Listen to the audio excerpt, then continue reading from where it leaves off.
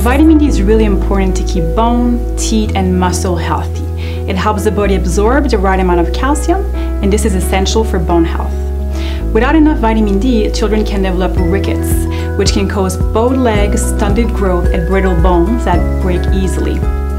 It's important to know that infants and children of any age can have severe vitamin deficiency.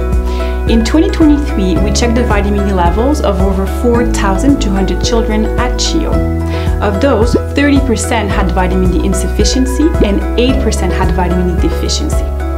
It's also important to mention that infants and children from Indigenous and First Nations communities, especially those living in northern communities, are even more impacted by vitamin D deficiency. Sources of vitamin D include sunshine, certain foods, and supplements. As for the sun, our skin naturally produces vitamin D when bare skin is exposed to sunlight at a certain strength. That's why we call it the sunshine vitamin.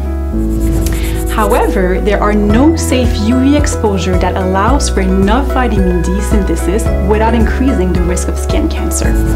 The other thing that's worth mentioning is that in Ottawa, from November to January, the sun is not strong enough to make the required amount of vitamin D. In addition, people with dark or melanated skin tones need longer sun exposure to absorb the same amount of vitamin D. So the darker or the more melanated skin tone, the longer the exposure is needed. It's very important to ensure that children have enough vitamin D from food or from supplement throughout the year. You can get it naturally in eggs, fatty fish like salmon, Arctic char, and rainbow trout. In Canada, we also add it to some foods. All the milk sold in Canada is fortified with vitamin D. There are certain types of margarine, tofu, orange juice, and yogurt that have fortification with vitamin D.